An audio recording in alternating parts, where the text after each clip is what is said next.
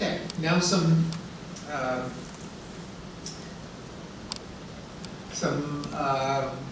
content, some stuff, some ideas, data, and I hope that you'll see that the Richard spirit is very much in the message that I'm going to convey this evening. Let's see if I can get this to work.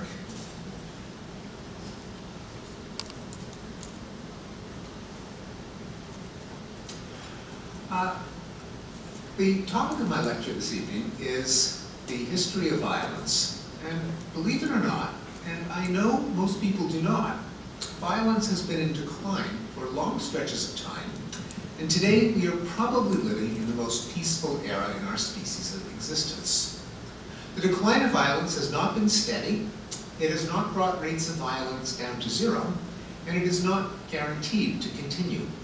But I hope to persuade you that it is a persistent historical development, visible on scales from millennia to years, from wars and genocides to the treatment of children and animals. I'm going to walk you through 6 major declines of violence, try to identify their immediate causes, that is, particular historical events of the era, but then try to tie them together in terms of their ultimate causes, namely general historical forces interacting with a constant human nature.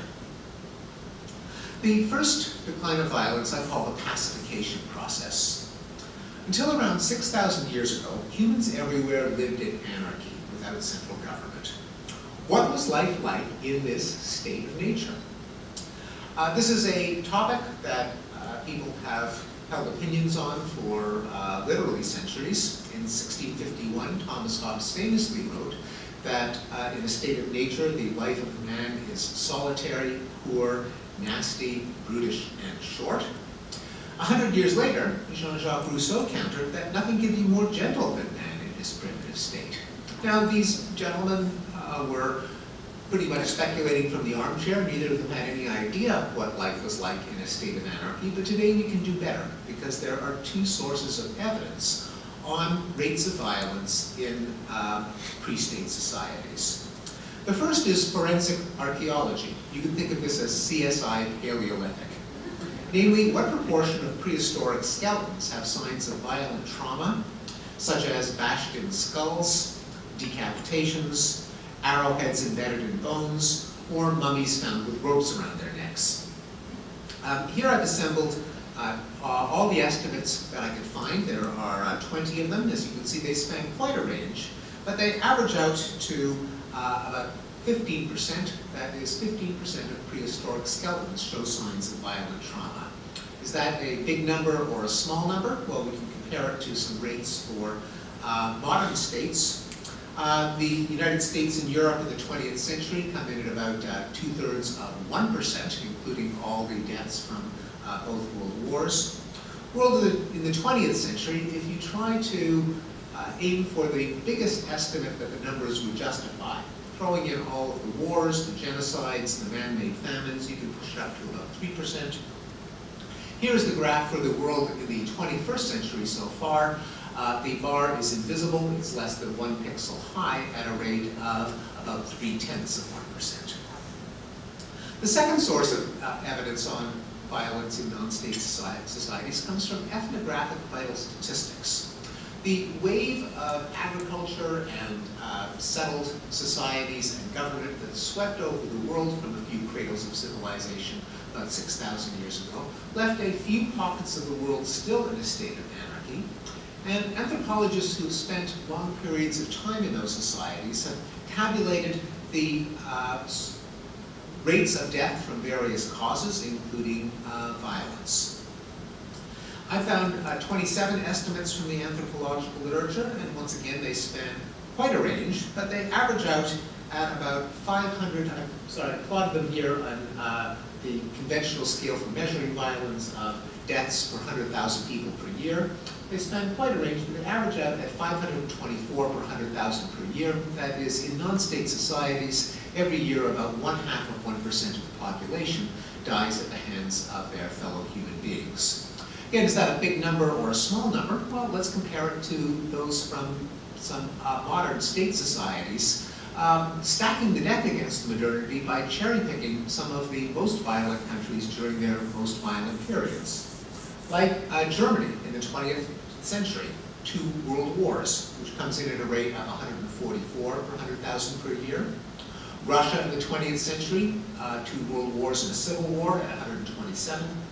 Japan in the 20th century, a world war that ended with 2 nuclear strikes, comes in at a rate of 27. United States in the 20th century, 2 world wars and at least half a dozen other foreign wars, comes in at a rate of less than 3. The world of the 20th century, again, aiming for the biggest justifiable estimate, throwing in the world wars, the small wars, the genocides, the man-made famines, you can get the rate up to about 60. And here is the world in the 21st century. Again, the graph is less than a pixel high at 3/100ths of a war death per 100,000 per year. So not to put too fine a point on it, but when it comes to life under anarchy, Hobbes was right, Rousseau was wrong. The immediate cause was the rise and expansion of states, leading to the various paxes that history students read about, the Pax Romana, Pax Islamica, Pax Hispanica, and so on. Now, it's not that the historical kings and emperors had a benevolent interest in the welfare of their citizens.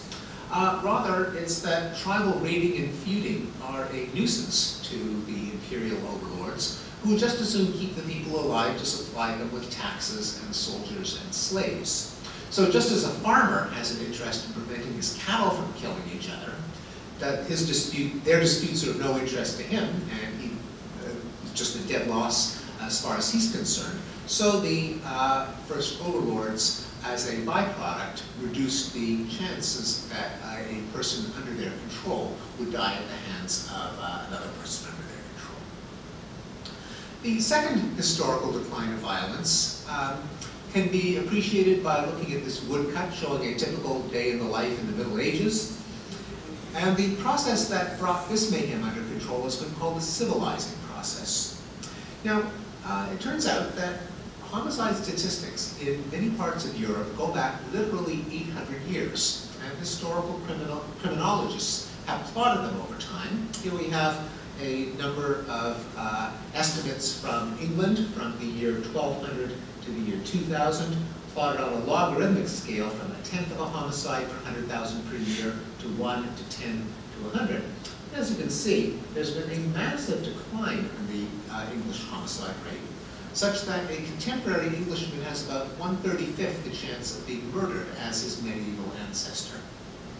This is true not just in England, but in every European country for which data are available. Here we see similar data from Italy, the Netherlands, Germany, and Switzerland, and Scandinavia.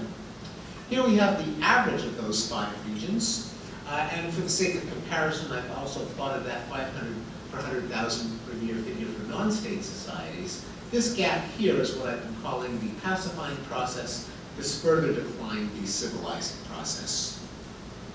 What were the immediate causes? Well, the term civilizing process comes from a classic book by the German sociologist Norbert Elias, who argued that in the transition from the Middle Ages to modernity, there was a consolidation of central states and kingdoms out of the medieval patchwork of baronies and principalities and duchies.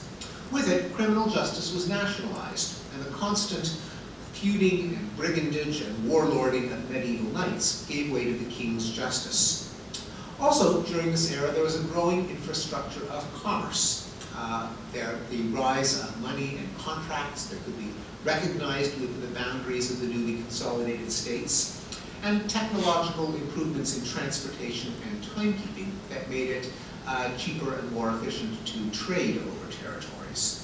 As a result, zero-sum plunder began to give way to positive-sum trade, an idea that I'll return to at the end of the talk. The third decline of violence can be appreciated by considering some of the ways that the early kingdoms kept law and order within their boundaries, namely sadistic forms of corporal and capital punishment, such as breaking on the wheel, burning at the stake, clawing with iron hooks, sawing in half, and impalement. But in a process called the humanitarian revolution, the use of torture as a routine form of criminal punishment was abolished in country after country in a wave of abolitions that were centered in the second half of the 18th century, including our own prohibition of cruel and unusual punishment in the Eighth Amendment to the Constitution, which, as it turns out, occurred pretty much in the middle of this world war, or this at least European-wide wave of abolitions. Also abolished during this period was the profligate use of the death penalty for non-lethal crimes. In 18th century England, there were 222 capital offenses on the books, including poaching, counterfeiting, robbing a rabbit warren, being in the company of gypsies, and, quote, strong evidence of malice in a child 7 to 14 years of age.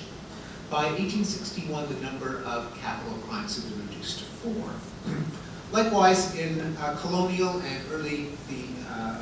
America and the early republic, the death penalty was available and exuberantly used for theft, sodomy, bestiality, adultery, witchcraft, concealing birth, slave revolt, and counterfeiting. Indeed, this graph shows the percentage of American executions for crimes other than murder from colonial times to the present. And as you can see, in the colonial times, the majority of executions were for crimes other than murder. By the modern era, the only crime punishable by death other than murder was conspiracy to commit murder. Now, of course, the death penalty itself has been abolished in every major democracy except the United States. This graph shows a timeline from 1775 to the present of European countries with capital punishment. Now, most of the abolitions took place in the second half of the 20th century. But the blue line, which shows the number of European countries that actually execute people, shows that well before the politicians got around to striking capital punishment from the law books, the citizens pretty much lost their taste for putting people to death. And on average, about 50 years elapsed between the last actual execution in a European country and the time that the lawmakers got around to striking it from the law books. Now, of course, the United States is the great exception to this movement, or I should say 33 of the 50 states are, because capital punishment has been abolished in the other 17. But even in the United States, capital punishment is a shadow of its former self. Here we have the rate of executions in the United States per capita, and as you can see, there's been a dramatic decline. Nowadays, for all its notoriety, maybe 30 or 40 people are executed every year in a country that has more than 16,000 homicides every year. Also abolished during the humanitarian revolution were witch hunts, religious persecution, dueling, blood sports, debtors' prisons, and most famously of all, slavery. Slavery used to be legal everywhere on earth. No one seemed to think there was anything wrong with it. We all know, of course, that the Bible had no problem with it. So-called democratic Athens was a slave-holding society.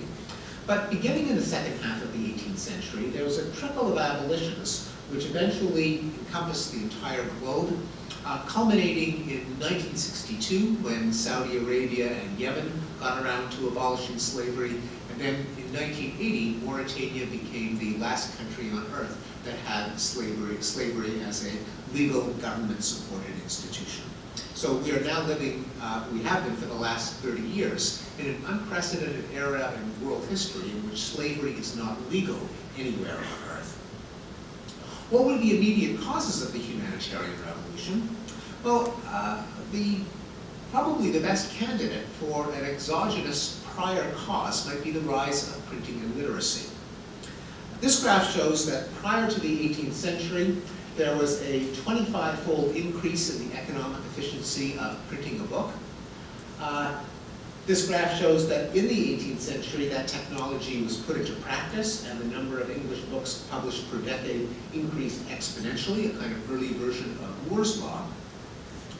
And for the first time in history, a majority of the population could read those books. It was in the 18th century that the literacy rate climbed about 50% in England.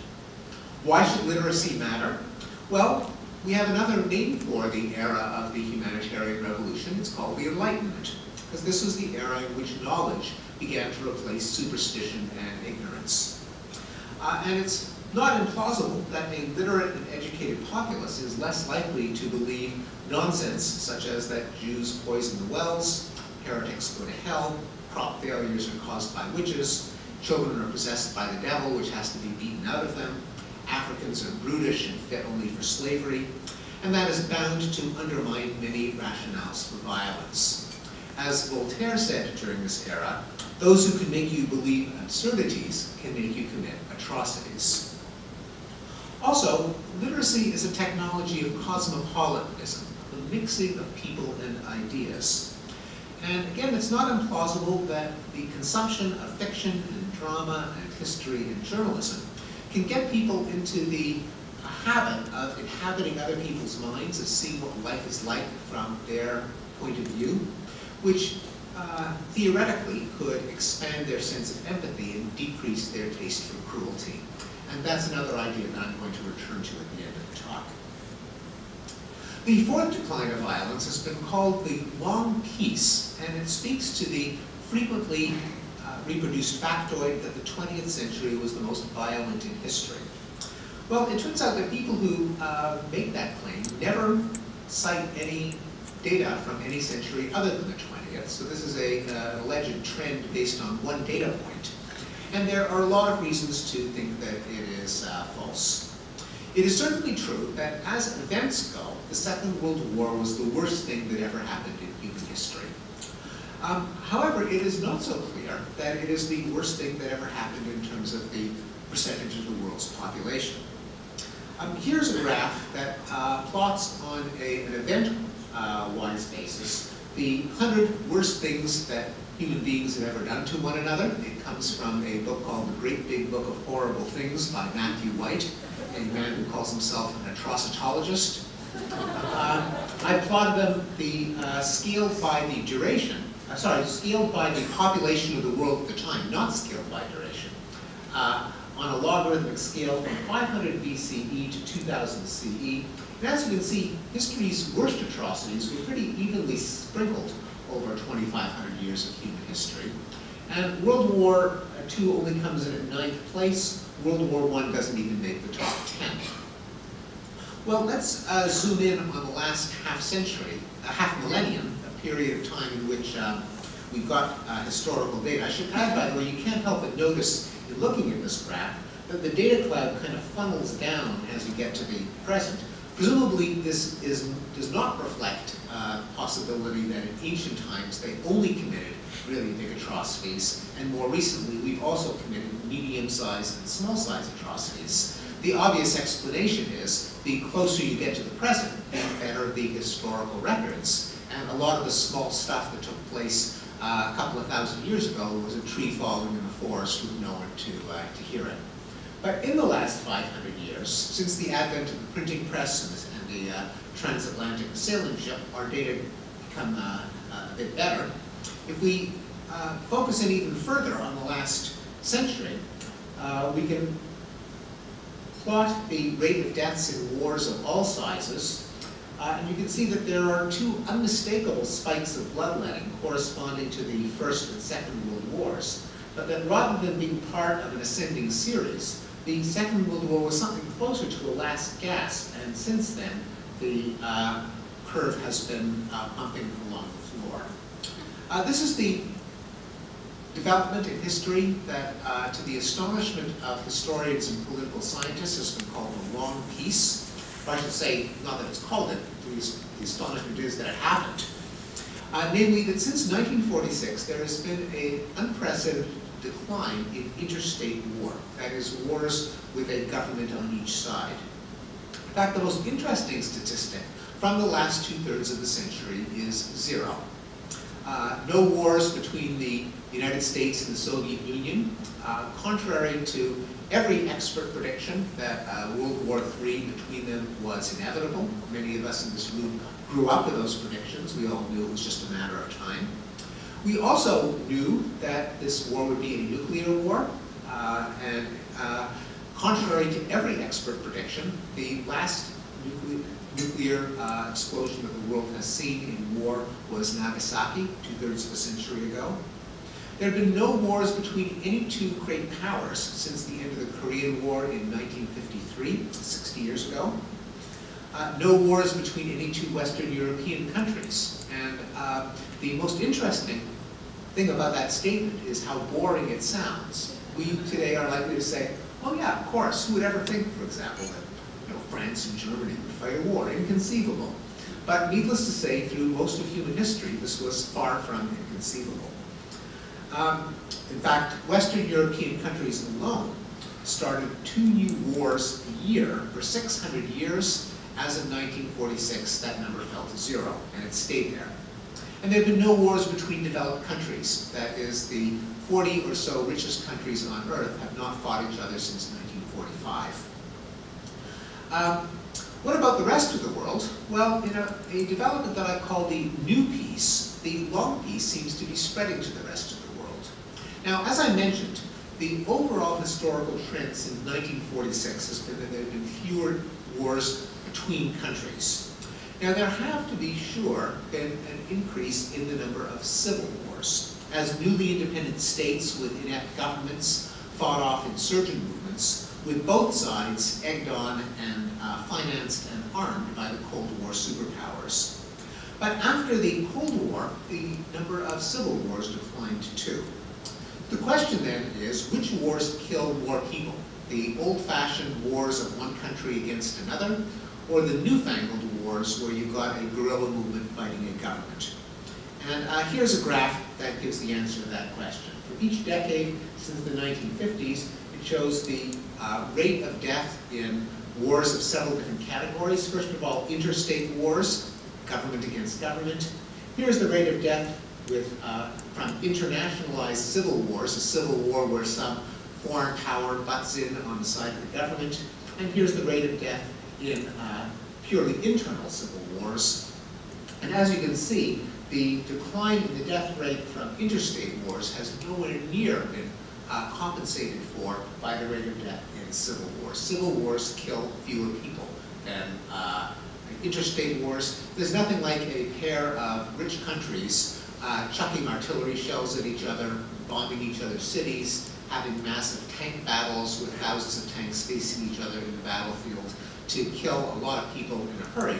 When you've got a bunch of teenagers with Kalashnikovs, they can do a lot of damage locally, but the numbers just don't add up the way they do when you've got a government against a government. So where does that leave us in terms of the number of, or the rate of death in war in general? Well, I'm going to show you in a graph that's a stacked layer graph, where the thickness of each layer corresponds to the rate of death of each of 4 categories of war, and the height of the entire stack shows the rate of death from all wars combined.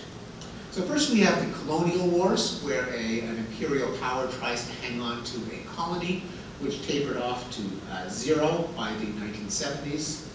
Here we have the interstate wars, country against country, with spikes for Korea, Vietnam, and Iran, Iraq, but bumping along the floor to a very low level. Here we have the rate of death in civil wars, purely internal civil wars, and internationalized civil wars. And as you can see, the entire trajectory is something of a roller coaster, but with an unmistakable downward spike, so that in the 21st century, we see a thin laminate of layers hugging the floor, showing the unprecedentedly low rate of death in wars of all kinds put together. And this is the graph that appeared in my book, Better Angels of Our Nature. It had data, the most recent data when the book went to press, which were since up to 2008. Many people have asked me, well, since the new conflicts following the Arab Spring, haven't we seen the rate of death in war shoot back up again? So this morning I extended the graph with the most recent data I could find up to the end of the year, the most recent year, 2012. And here you see what the trend has been. So there is definitely an uptick due to the war in Syria, but by the perspective of the entire post-war period, it is still very unlikely that a human being on the planet Earth will lose his or her life to a war. What were the immediate causes of the long peace and the new peace? Well, 3 hypotheses were tossed out by Immanuel Kant 200 years ago in his book, in his essay, Perpetual Peace. He argued that democracy, trade, and an international community would all disincentivize leaders from dragging their countries into stupid wars. More recently, the political scientists Bruce Russett and John O'Neill tested Kant's hypothesis quantitatively in a large sample of militarized disputes and found that Kant got it right 3 out of 3 times. All of these factors have increased in the second half of the 20th century, and all of them are statistical predictors of peace, holding all other factors constant. Finally, and I guess this is a particularly appropriate slide to show this weekend on the 50th anniversary of the March on Washington, there are the rights revolutions, the targeting of violence on smaller scales directed against vulnerable sectors of the population, like African Americans, women, children, and animals.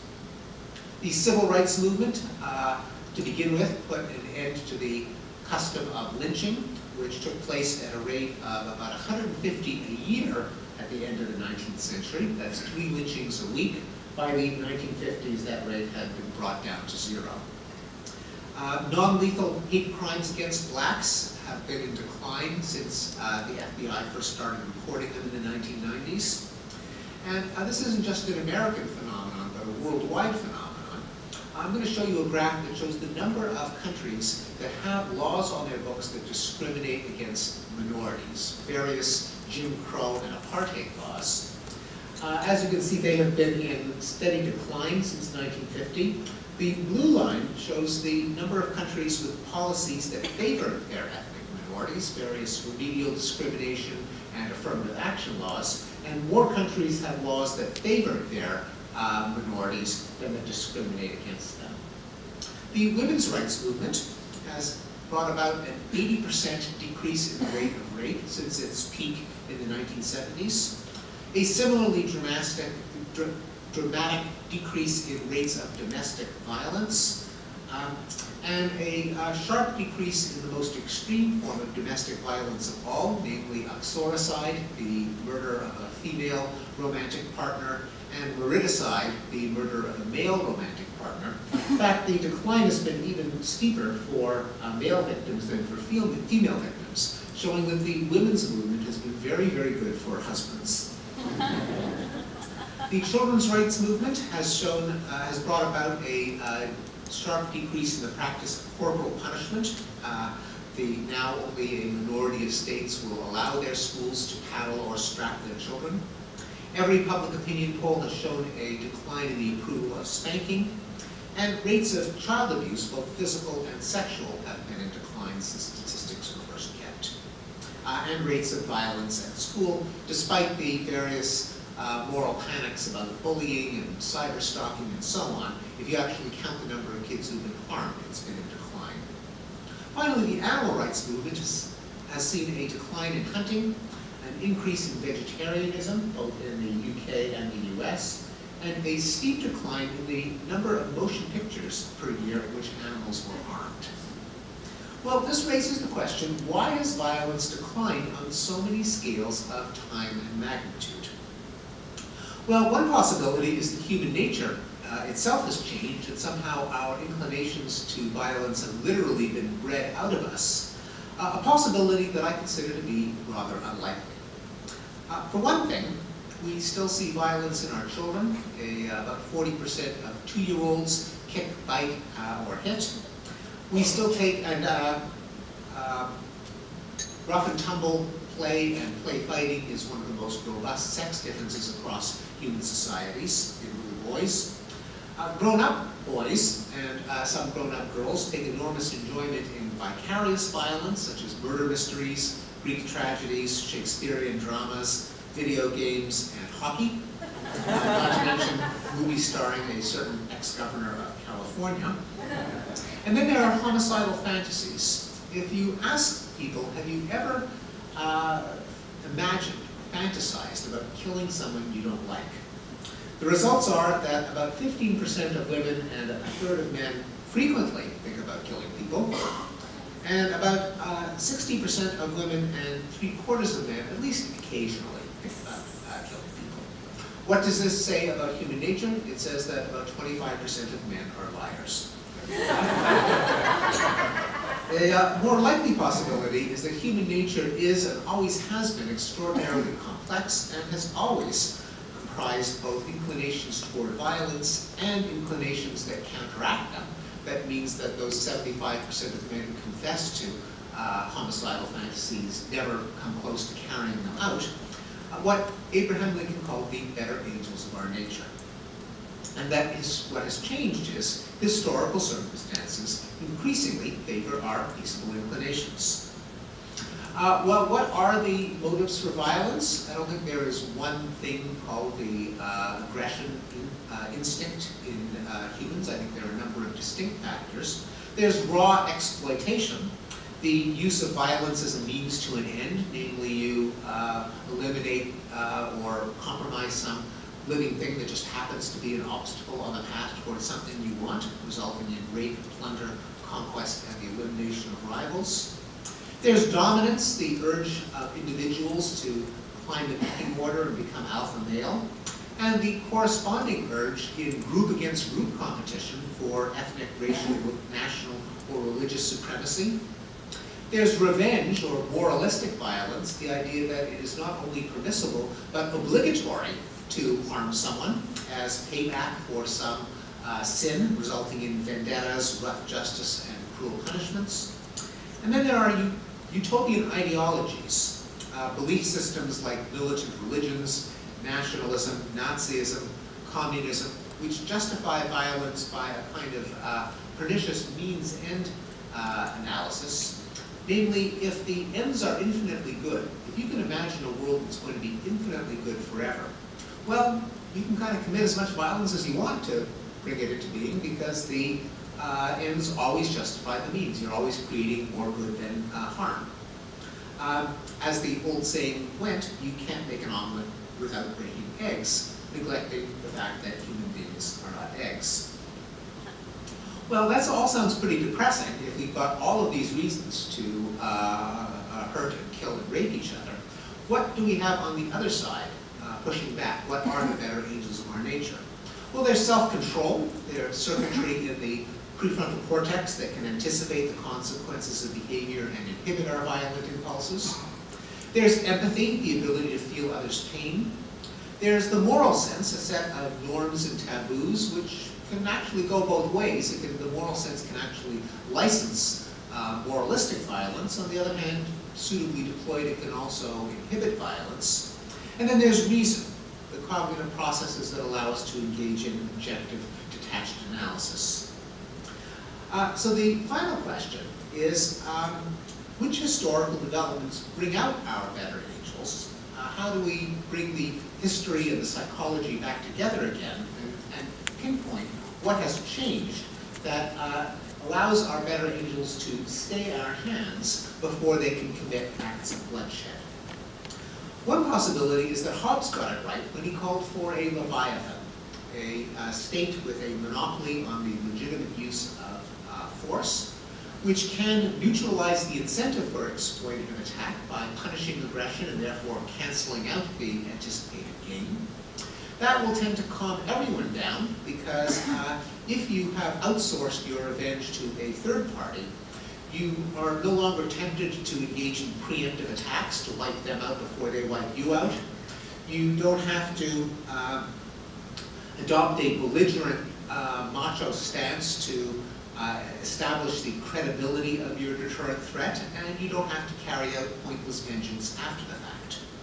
Also, by outsourcing revenge to a third party, a disinterested party, you circumvent the self-serving biases that result in cycles of vendetta, because psychologists have shown that in any human dispute, both sides always believe that the other guy's attacks are naked aggression out of the blue.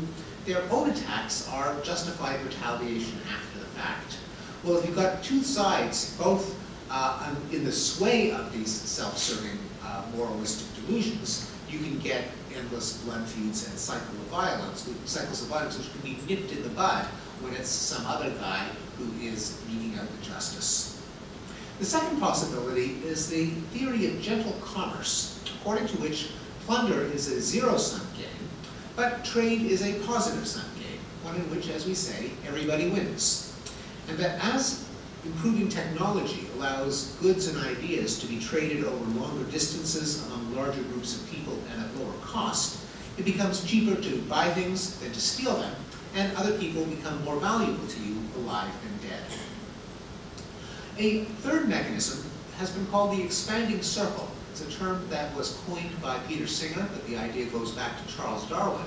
Namely, humans are equipped by evolution with a sense of empathy. That's the good news. The bad news is that by default, our circle of empathy only embraces our blood relatives, our allies, and cute little fuzzy baby animals. But over the course of history, you can see the circle of empathy expanding to embrace the village, the clan, the tribe, the nation, other races, both sexes, children, and perhaps someday other species.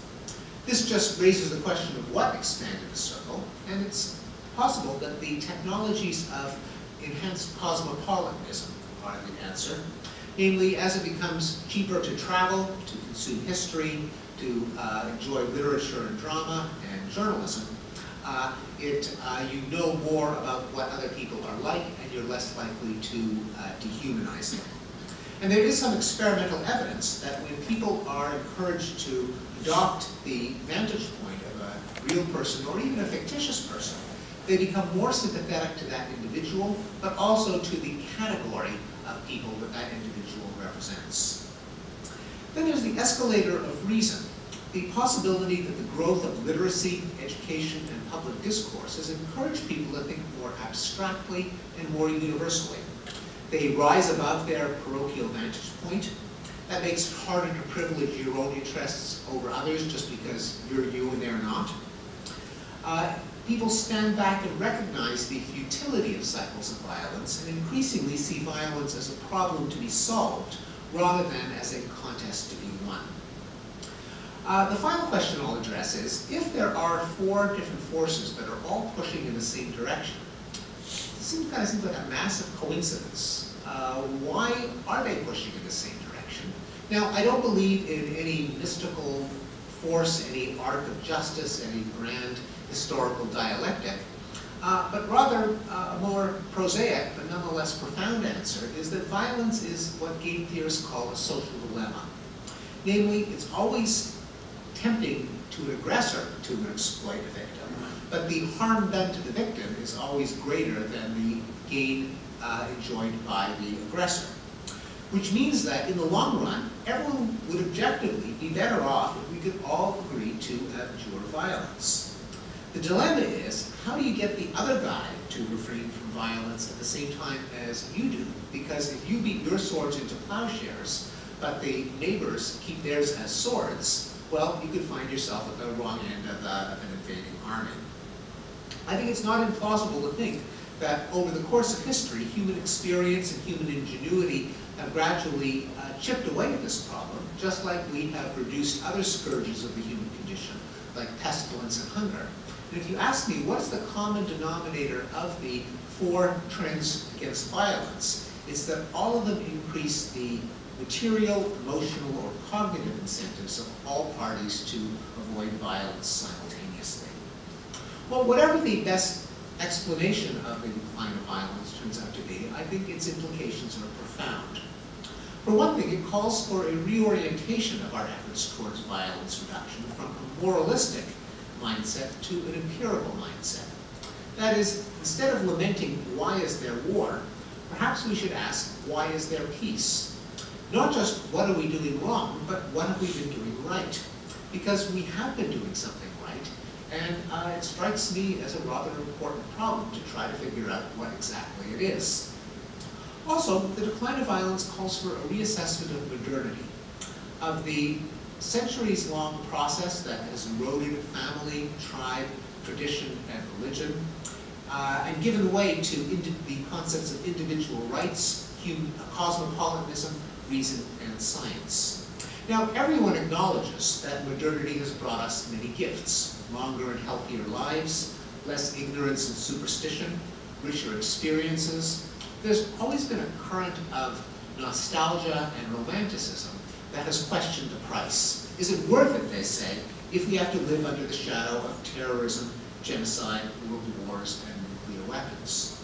But if, as I have shown, despite impressions, the long-term trend, though halting and incomplete, is that violence of all kinds is decreasing, I believe that calls for a rehabilitation of the ideals of modernity and progress, and it's cause for gratitude for the institutions of civilization and enlightenment that have made it happen. And with that, I thank all of you. I thank Richard Dawkins. I thank the Atheist Alliance of America for bringing me here to share these ideas with you this evening. Thank you.